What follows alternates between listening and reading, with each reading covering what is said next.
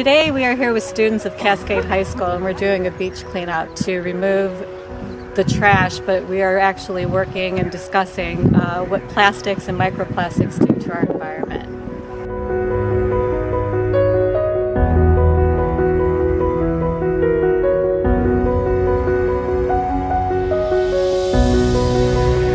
All these service projects are student developed, and they've decided what direction they want to go.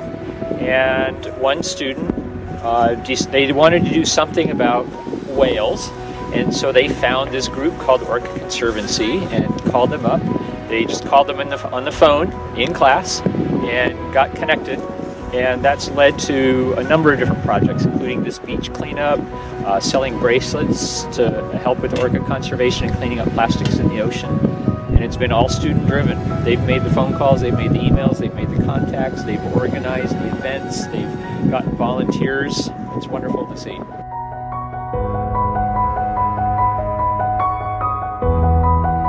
trying to teach the students of Cascade High School to be aware of plastics in our environment. Plastics are used internationally, and what happens is when they're thrown away, they get into the ocean, they break down, and turn into microplastic.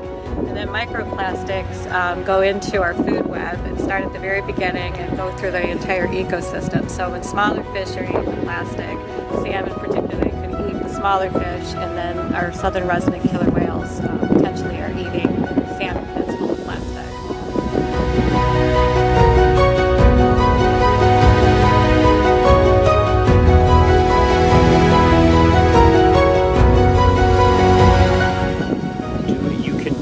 At your level, everybody can do something.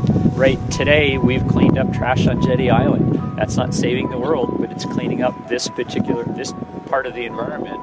And they're learning that they can do their little piece. So everybody can do something.